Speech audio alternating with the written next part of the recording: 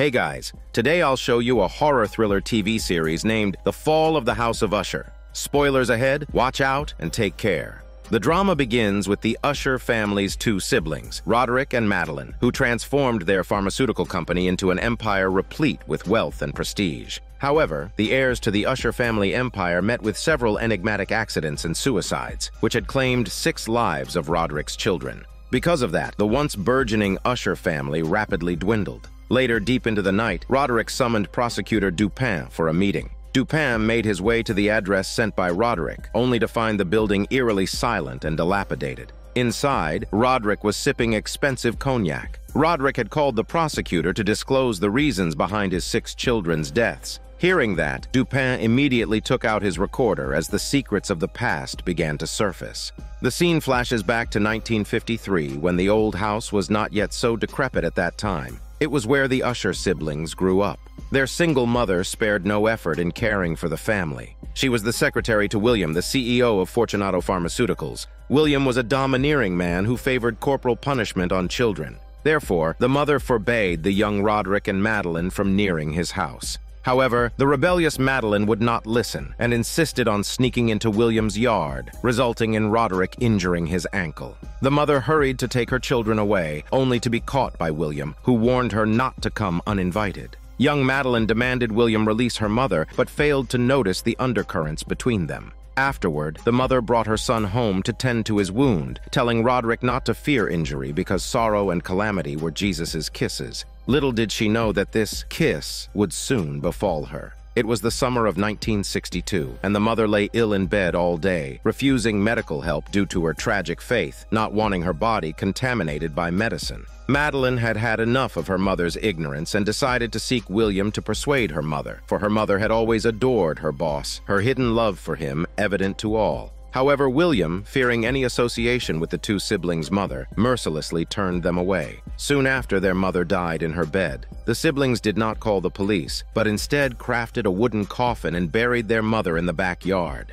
To their dismay, a night of heavy rain washed away the soil, and the corpse inexplicably vanished. A trail of wet, muddy footprints led to the living room, which might indicate that their mother was still alive. So the two siblings immediately entered the house for a search. Amid flashes of lightning and claps of thunder, Madeline pointed behind her brother. There stood their mother, covered in mud. But suddenly, she grasped Roderick tightly by the throat. Madeline quickly explained that they didn't know she was still alive. Hearing this, the mother released her son and walked out into the pouring rain, silent. The two siblings carefully followed her and witnessed their mother barge into William's house and strangle the heartless betrayer. She collapsed beside William's body, breathless. William's wife stood by, screaming in a chicken voice incessantly. Roderick and Madeline were in fact William's children. Once they had achieved success and taken over the pharmaceutical company, they paid to cover up their mother's murderous act, publicly claiming that William died of a sudden heart attack. Till now, prosecutor Dupin couldn't understand why Roderick was telling him all this. Roderick explained that if they were to discuss his 6 children's deaths, this story was indispensable because it revealed Roderick's father's identity. Back to the revelation, from that night on, Roderick swore not to be like William, to never shut his children out. So he accepted all his illegitimate children, including 6 children born from 5 different women, treating them all equally. As he finished his tale, the only surviving granddaughter called, but he hung up without hesitation. Dupin couldn't help but wonder why he doesn't want to take her call if he claims to embrace all his children. Roderick complimented the prosecutor on his sharp wit, recalling the last time they met in court. Dupin's opening statement had left a deep impression on Roderick and was worth remembering. It was the last day all 6 children were alive. Their memories were pulled back to 2 weeks prior when prosecutor Dupin, representing the U.S. government, sued Fortunato Pharmaceuticals for their involvement in the misleading marketing of addictive painkillers that had ruined countless lives. During the 40 years that Roderick and Madeline had been in charge, the company had committed numerous crimes, but had repeatedly escaped legal punishment. The Usher family listened to his impassioned speech without a ripple of emotion, until Dupin mentioned he had a whistleblower from within the Usher family willing to testify in court. That's when Roderick's family lawyer became serious and objected, arguing that Dupin had violated the principle of basic disclosure by arranging for a witness without the defense's knowledge. With Dupin holding this trump card, he did not press further, and the court had to adjourn the trial. Upon returning home, Roderick immediately called a family meeting, determined to uncover the informant betraying their secrets. This necessitates an introduction of Roderick's 6 children. First, the eldest son, Frederick, married with a daughter, adores his father and eagerly awaits his inheritance. It's unlikely he would be the informant, as it would harm the family's interests. The second child, Tamerlane, is striving with her husband to take their health product public. She hopes to win Roderick's favor through her impressive capabilities and performance. As for the third Victorine, she's the scholarly type, conducting live experiments with monkeys, researching a project related to cardiac meshes. The fourth, Napoleon, has no interest in vying for their father's favor. He's content to play the role of the rich kid, playing hormone hide-and-seek with beautiful girls and fully enjoying his privileged life. The fifth child, Camille, is indifferent to the pharmaceutical industry. Her forte is in media and public relations, managing the Usher family's public image. The sudden conspiracy of an informant has given her quite the headache, so she instructs her assistants to investigate thoroughly, vowing to find out the informant for her father. The youngest is a teenage boy named Perry, who has used the startup fund provided by his father to open a bar, aspiring to expand his flagship stores globally. In addition to these children, Roderick's second wife was also present at the dinner, although the children had not yet arrived. The family doctor, uninvited, came and spoke privately with Roderick about something that wasn't disclosed. After the conversation, Roderick seemed particularly downcast. The family dinner began shortly after, with Roderick returning to his usual demeanor. The children and their families took their seats, and Madeline had the family lawyer prepare several confidentiality agreements, which rule that anyone who leaks company or family secrets would lose their inheritance rights and be expelled from the Usher family. And Madeline vowed to ruin the informant until they vanished from this world. Roderick also offered an enticing reward. Whoever identified the informant would get $50 million. After announcing this, he left the dining room.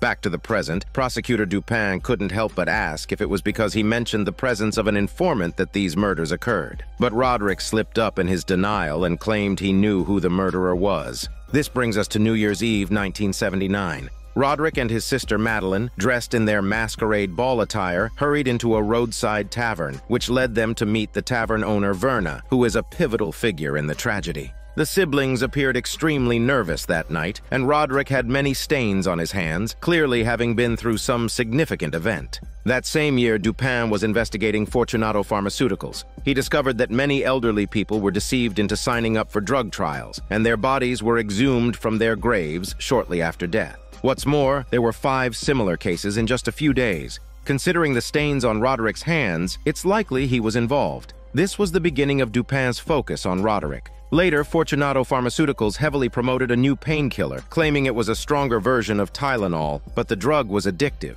Long-term use led to addiction and a descent into an abyss of dependency.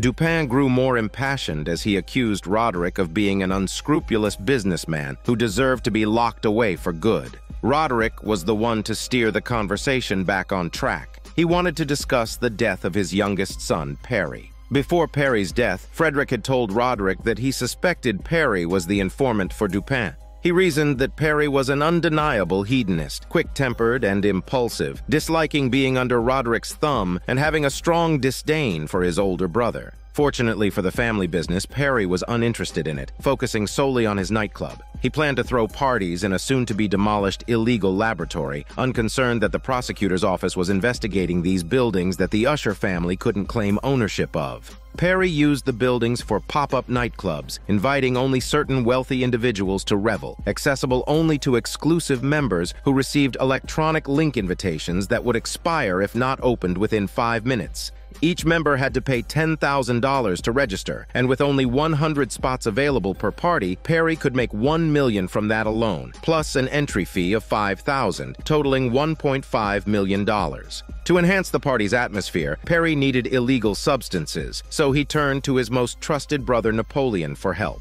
As Perry was dreaming big about his future, his older sister Victorine suffered a severe setback in her career. Once again, the great ape undergoing heart transplant surgery in her lab lost its heartbeat. If she didn't produce results in 6 months, she would lose all funding. Worse still, if the experiment failed, it meant wasting their father's massive $200 million investment, a fact that quickly reached the sister Camille. Night fell, and Perry was still busy with his party preparations. The building had been abandoned for so long that the water supply system was no longer functional. Although he could have arranged for a municipal water pipe connection, the party was meant to be uninhibited and skirting the edge of legality, so any official involvement was out of the question. Perry planned to use the water tank on the roof as a temporary solution. When others asked if it would be ready by the next evening, he confidently said it would be, recalling the golden rule: whoever has the gold makes the rules. Roderick chuckled as he mentioned this, his thoughts leaping from one subject to another. He then circled back to this rule, which he first encountered on the office wall at Fortunato Pharmaceuticals, highlighted in an excerpt from the comic strip The Wizard of Id, which emphasized that whoever has the gold makes the rules.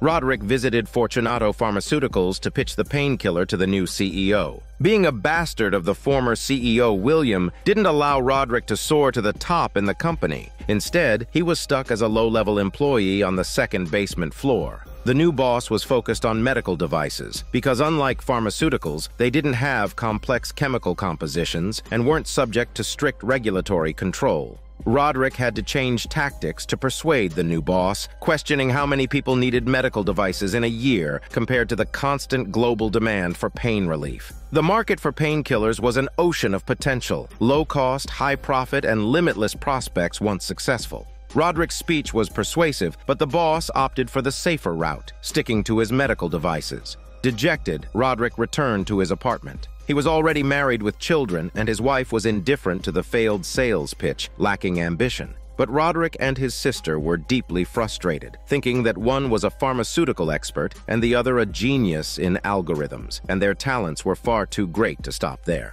Madeline declared that if Fortunato Pharmaceuticals wouldn't help them, they would simply bypass them. As the scene shifts back to Perry's party, after resolving the water supply issue, Perry planned to give his brother Frederick a significant gift. He purposely invited his sister-in-law to the party, who was tired of her tasteless marriage and couldn't resist the temptation. Telling her husband and daughter she was attending her best friend's get-together, she arrived at the party with excitement. Before entering, every guest had to lock their electronic devices in storage lockers and wear a bracelet-like key. Perry quickly noticed his sister-in-law and advised her to enjoy herself before returning to the second-floor surveillance room. Observing the socialite's misbehavior, he knew the footage was more valuable than the membership fees. If his brother discovered his wife's antics, he would be livid. Back at the party, Perry was surprised by the arrival of an uninvited blonde woman. Knowing all the members, he followed her and found her lying on a central bed. She was Verna as shown in 1979, who hadn't aged and was not of ordinary flesh. Verna urged Perry to stop his deeds, warning him of impending karmic retribution before disappearing into the crowd. She left a hint for Frederick's wife to leave quickly as disaster was about to strike. When the partygoers opened the water valve to heighten the atmosphere, they didn't expect the tank's water to be corrosive. The flesh of men and women, including Perry, fused together into a massive human carpet. After the tragedy, Verna approached Perry, kissed him gently, and placed a mask over his face. The police rushed to the scene upon hearing the news, with the family lawyer arriving first. He struggled to locate Perry among the mound of skinless bodies and took his phone. As he was about to leave, a survivor grasped his wrist. It was Frederick's wife.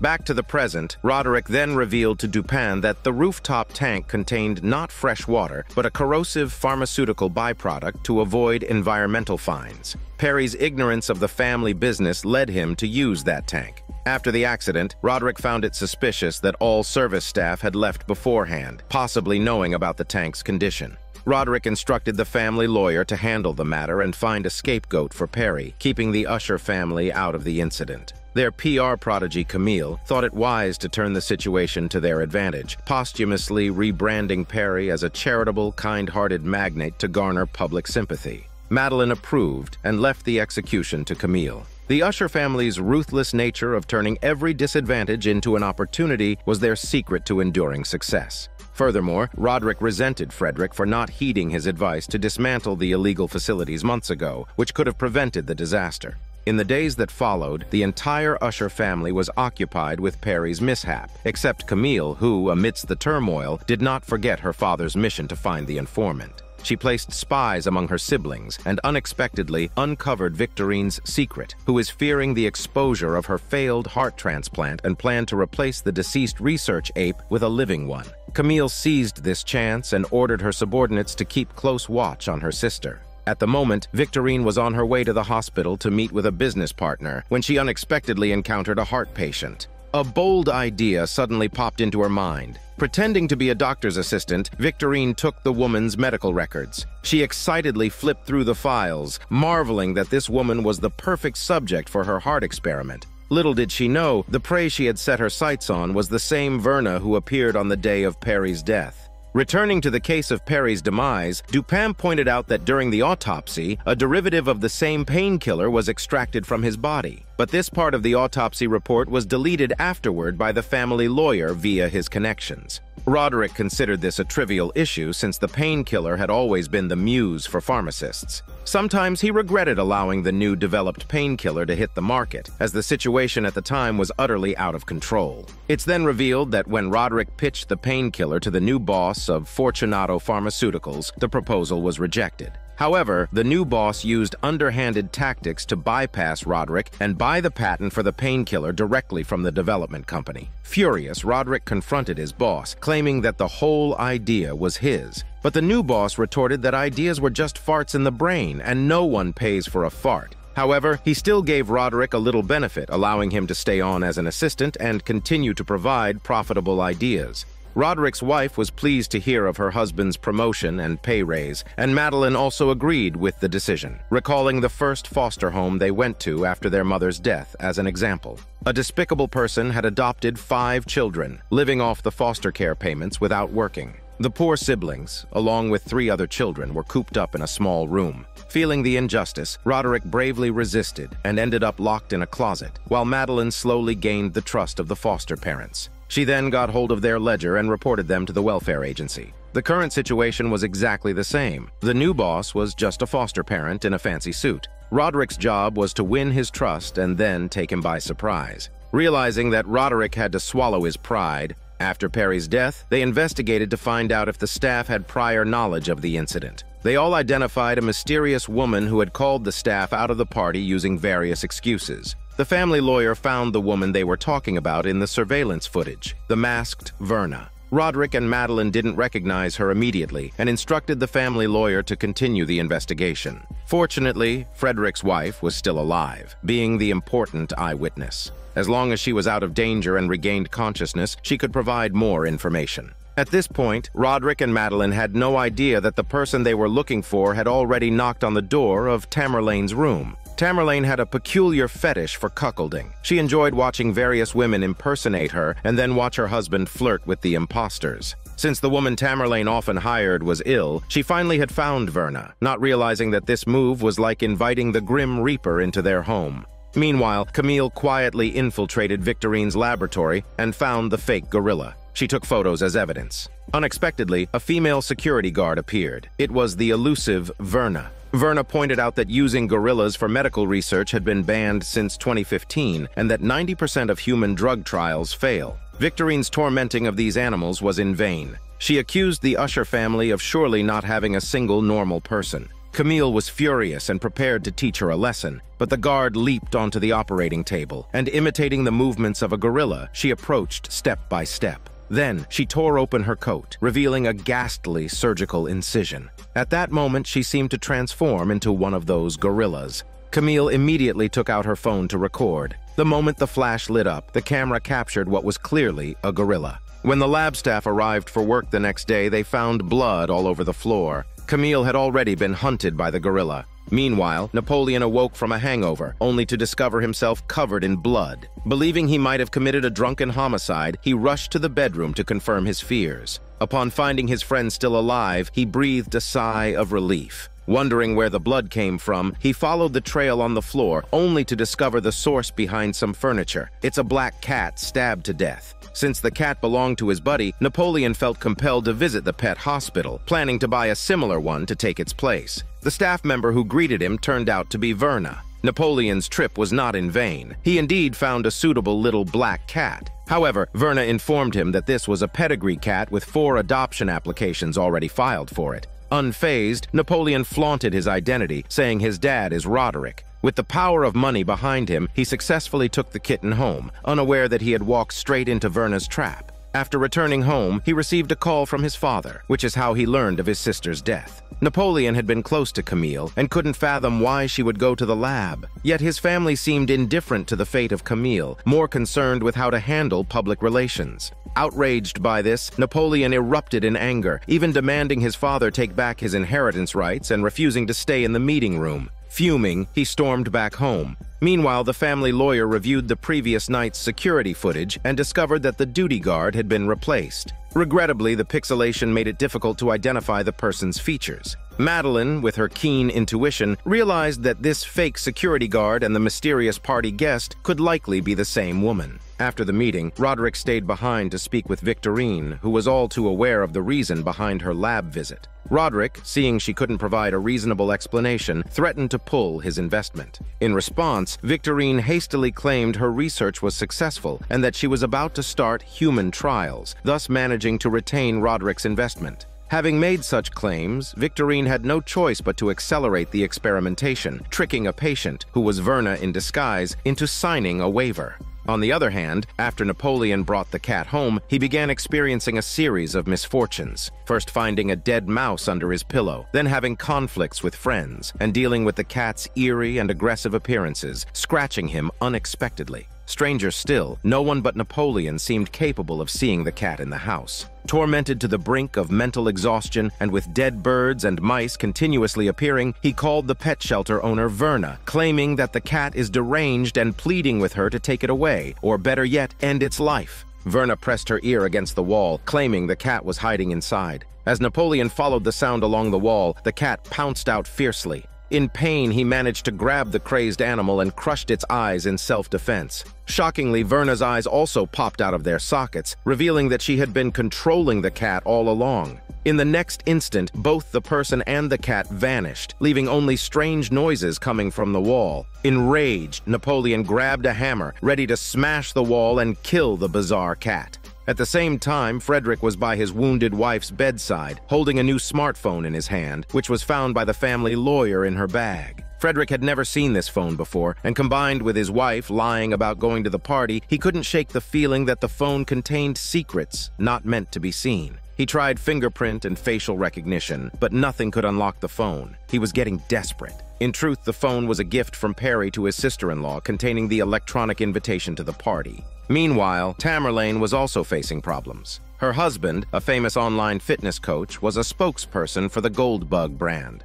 Tamerlane would often watch her husband's live streams, until she unexpectedly saw that the mysterious Verna they hired previously had taken part in the recording. The couple had always pursued their sex hobbies privately, and none of the hired women pretending to be her ever interacted with her husband in public. This discovery made Tamerlane very uncomfortable. When her husband came home from work, she warned him that if he dared to interact with those hired women secretly again, she would kill him herself. Her husband found this baffling, as he hadn't seen any such person during the day. Unfortunately, since the morning's video was a live stream, there was no way to replay it and check. The scene shifts back to Roderick and Madeline, who have received the enhanced surveillance footage. The familiar face in the video sends a chill down their spine. Later, Roderick starts hallucinating, seeing Perry's corroded corpse, and faints on the spot. After Madeline rushes over upon hearing the news, Roderick hesitates but then reveals the reason for his hallucinations. It's revealed that during the family dinner at the beginning, Roderick had met with the family doctor. He has a hereditary artery disease that can lead to progressive dementia and hallucinations.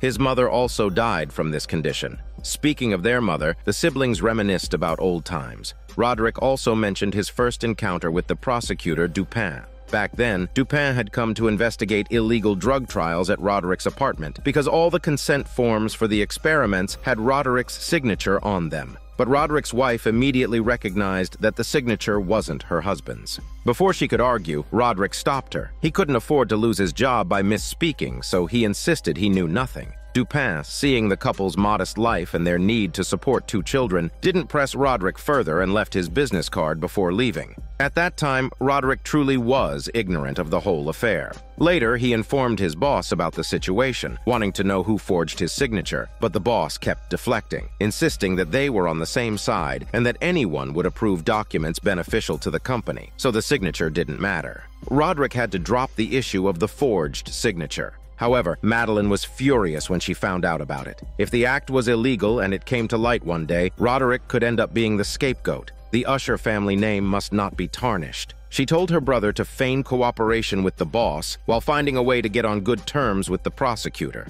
Perhaps one day they could turn the tables on the boss. The scene then shifts to Napoleon's friend, who went to his house to pick up a cat, but got quite a shock upon opening the door. The walls of the entire apartment were smashed to pieces, and Napoleon was swinging a hammer wildly, as if he'd lost his mind. The friend couldn't see the corpse within the walls, and thought maybe Napoleon had gone mad from drug use. Suddenly, Napoleon saw the cat dart towards the balcony, and he chased after it with his hammer in hand. Tragically, he plummeted down from the balcony. By far, Roderick had already lost 3 of his children. On the day of the funeral, many people attended, including the biological mothers of these children. He was visibly restless because since the night before, he had been tormented by hallucinations, constantly seeing his deceased children as they appeared at the time of death. His sister and wife had to support him as he left. Determined to prevent any further accidents, Madeline arranged bodyguards for the remaining 3 children, who were so vigilant that they even stood guard when using the restroom.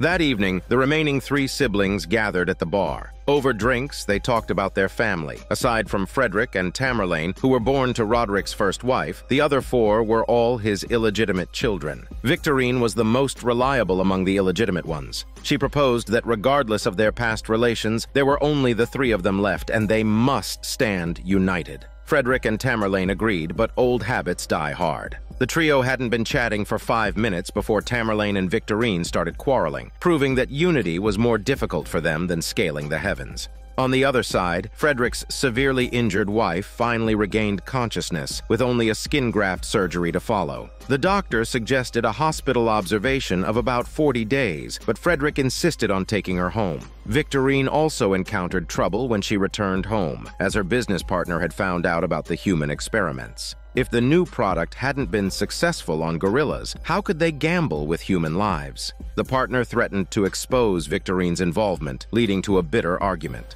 Victorine, fearing that her partner might actually report her, could only keep apologizing over the phone. It was then that she started to hear strange sounds. Listening carefully, she traced the noise to the smoke detector. After taking it down to inspect, she found it strange that the sound persisted and that she was the only one who could hear it. As the Usher family had been struck by 3 consecutive tragedies, the family lawyer petitioned the court to postpone the trial for the drug case. Prosecutor Dupin, of course, refused to agree. If the battle was drawn out, Roderick would surely evade legal punishment again. The family lawyer suggested that if Dupin wanted to proceed with the trial as scheduled, that could be arranged. After all, Dupin had previously claimed to have an informant within the Usher family. If Dupin would reveal the informant's identity, the Usher family would agree to attend the trial as planned. At this point, Roderick couldn't help but ask Dupin who the informant was, but he replied that there was no informant at all. He had simply wanted to cause discord within the Usher family.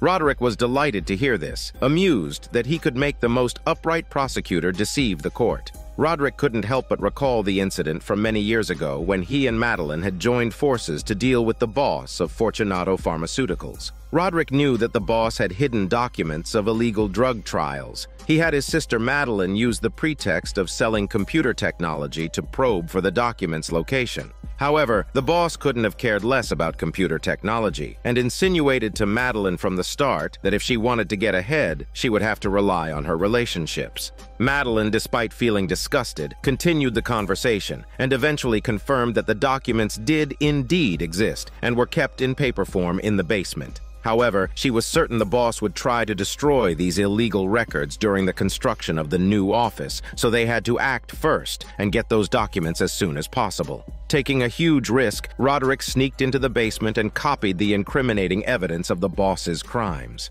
As he finished his story, Roderick's hallucinations struck again. He saw Dupin's heart beating violently, blood soaking his white shirt, a vision corresponding to Victorine's death. Shaking off the vision, Roderick returned to the heart of the matter, continuing the story of the death of the 6 children. The family lawyer found a photograph of a woman on Napoleon's phone, the same woman who had been present at the first 2 children's death scenes. Roderick and Madeline recognized her as Verna, the owner of the tavern where they had met on New Year's Eve in 1980. But over 40 years had passed since then. Even if Verna were still around, she would surely be an elderly woman with white hair. The family lawyer, completely confused, urgently asked what was going on. Madeline explained that on New Year's Eve in 1980, Roderick had had an affair with the tavern owner Verna, who looked exactly like the woman in the photo. She deduced that it was possible she got pregnant back then and gave birth to a daughter who resembled her. Now, that daughter might be trying to eliminate her half-siblings to become the primary heir.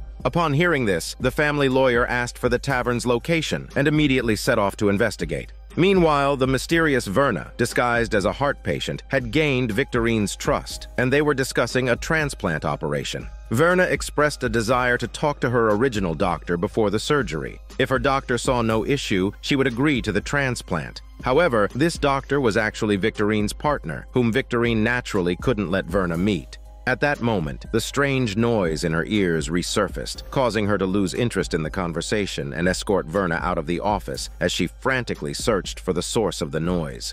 Turning to Roderick, he was still thinking about Verna. Actually, Madeline got it slightly wrong. He had never had an affair with Verna and couldn't have fathered a daughter. The recent bizarre events, coupled with incessant hallucinations, were wearing Roderick down, even leading him to contemplate suicide. Yet he could never bring himself to go through with it. When Roderick couldn't sleep, he would go to talk to Victorine. In order to make all 6 children successful, he had always encouraged competition among them, failing to do what a father should. Roderick sincerely apologized to Victorine and expressed his gratitude for her successful heart mesh experiment because he suffered from hereditary artery disease. If his daughter's human trial was successful, there was a chance for his cure. It should have been a very touching moment, but Victorine seemed neurotic, asking her father if he heard strange noises that no one else seemed to hear. Roderick sensed something was off with his daughter. Suddenly, he smelled a foul odor and followed it to open the bedroom door. There he was shocked to discover the mutilated corpse of Victorine's partner, the chest brutally opened and the medical equipment inside still pulsating.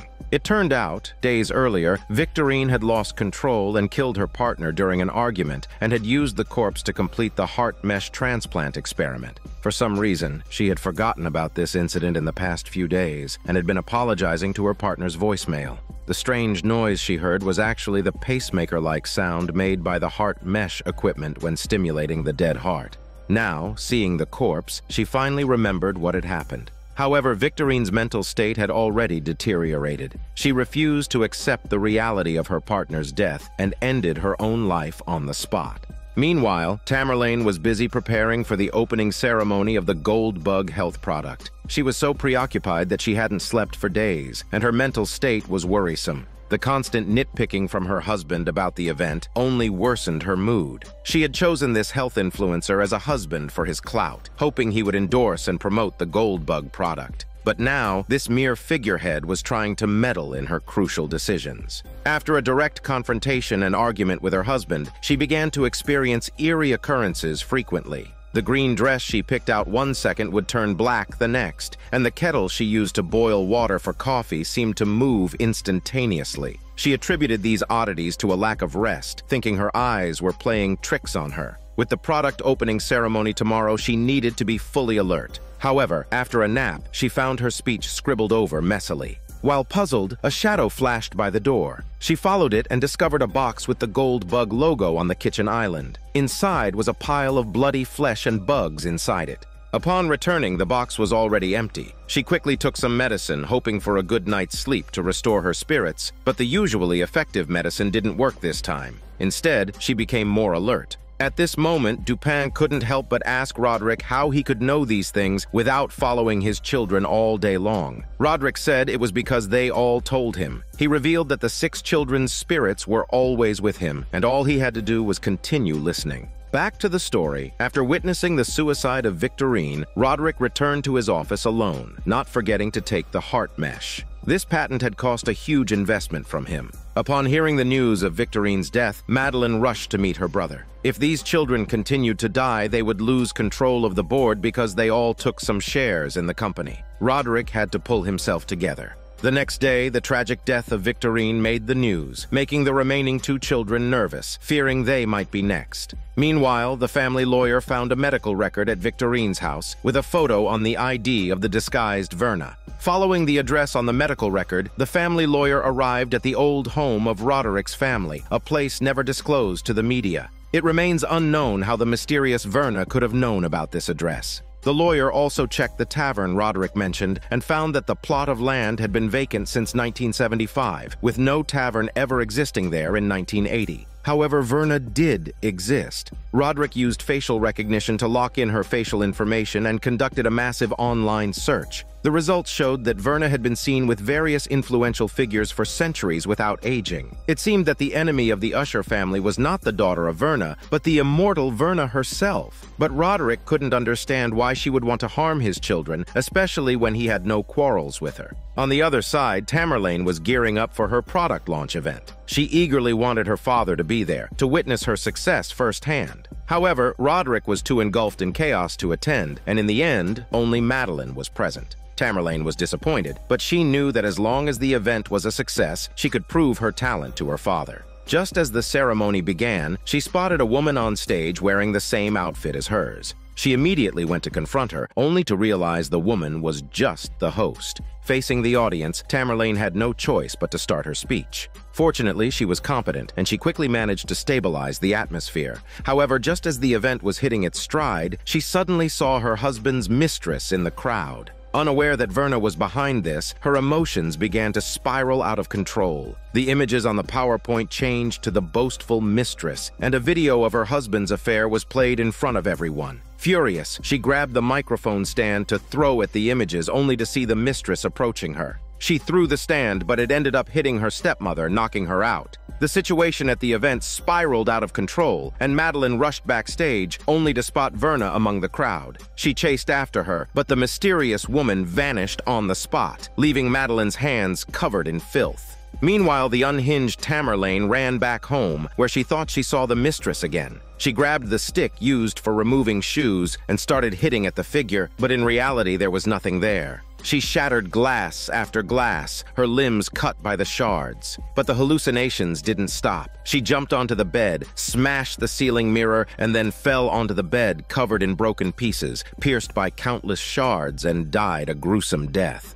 Now, out of the 6 children, only Frederick remains alive, putting the Usher family's position on the board in jeopardy. Although Roderick had dirt on the other board directors, more decisive measures were now necessary in the face of a new round of board voting. Frederick's shares were crucial. Roderick believed there was still a chance to turn defeat into victory. However, Madeline, watching her brother lose control, felt he was unfit to continue leading the Usher family. She secretly met with the family lawyer to discuss her completed algorithm project. She proposed that the company could move away from pharmaceuticals and officially enter the technology industry with concepts like artificial intelligence and virtual immortality. These were the future of the company. Madeline wanted to replace her brother and become the new CEO, and the family lawyer agreed to lend his support to her cause. On the other side, Frederick was unaware that his fate was about to take a drastic turn. He was at home, tormenting his wife, holding a grudge against her for cheating on him and attending Perry's debauched party.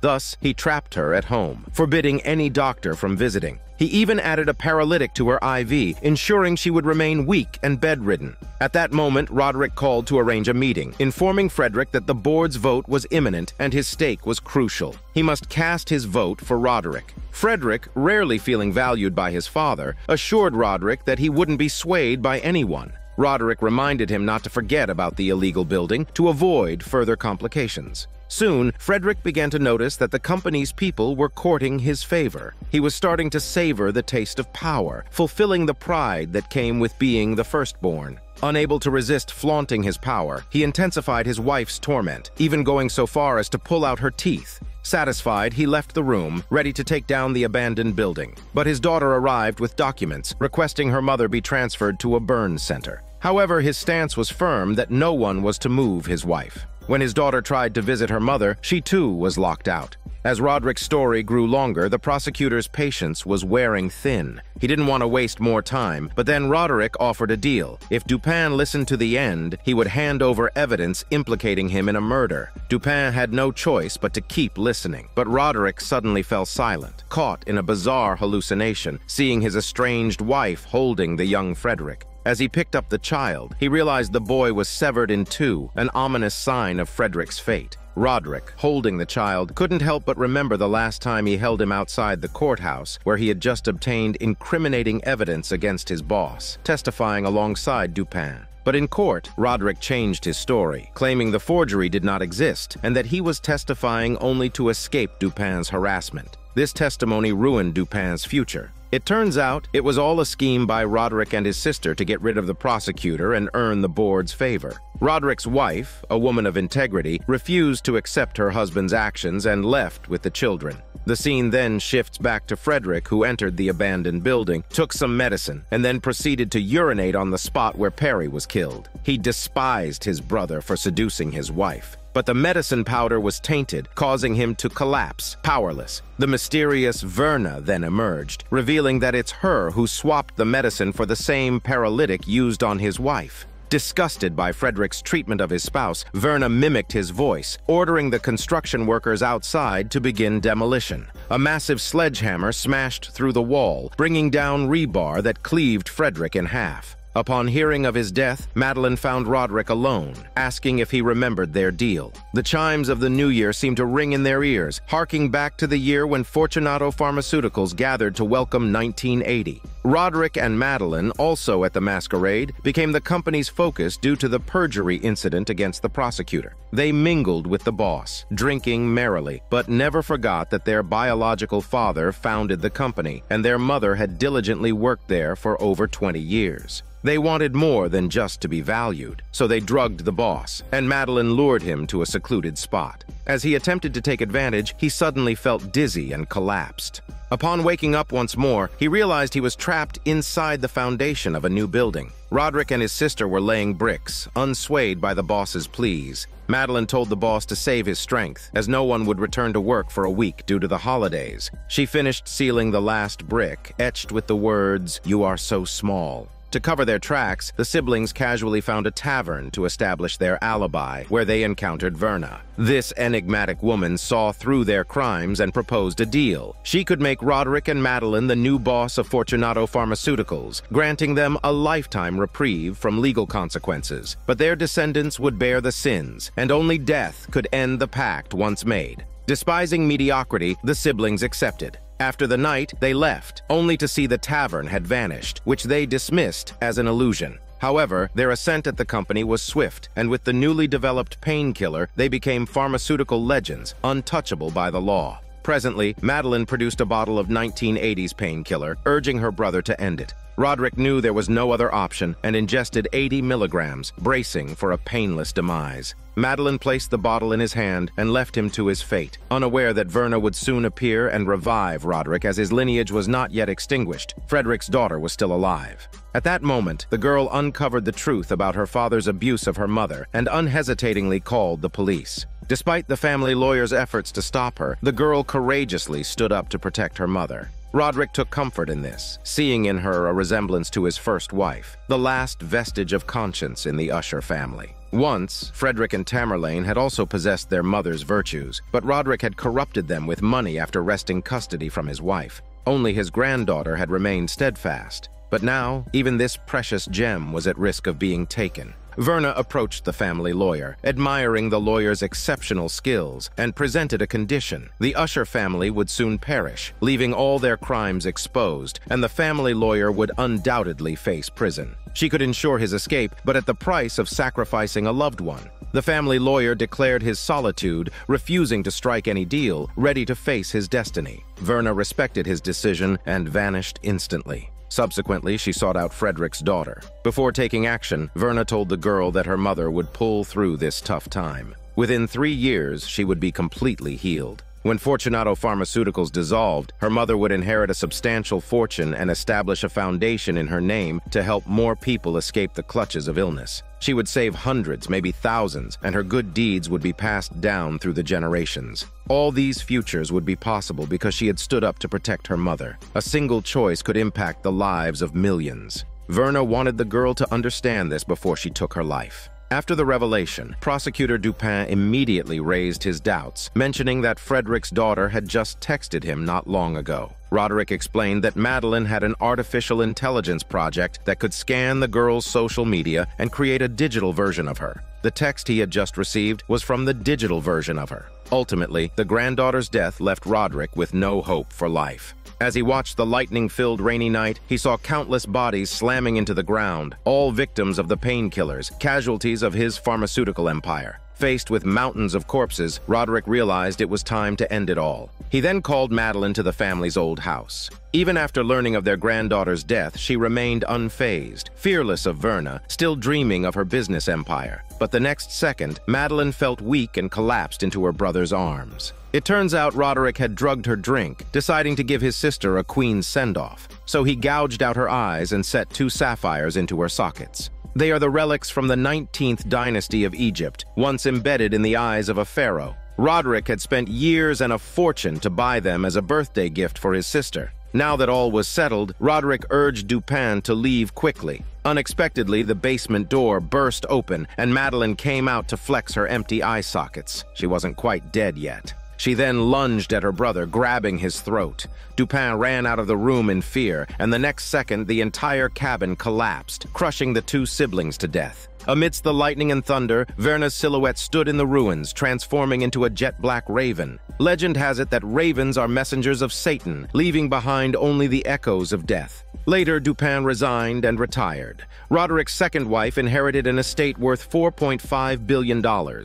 Knowing no one could bear the weight of that money, she dissolved Fortunato Pharmaceuticals and donated most of the wealth. Meanwhile, the family lawyer was taken away by the police. He confessed to all his crimes, likely facing a lifetime behind bars. And so, the greedy Usher family met their end, and the drama concluded. This is Daniel CC Movie Channel. Stay safe and enjoy your day.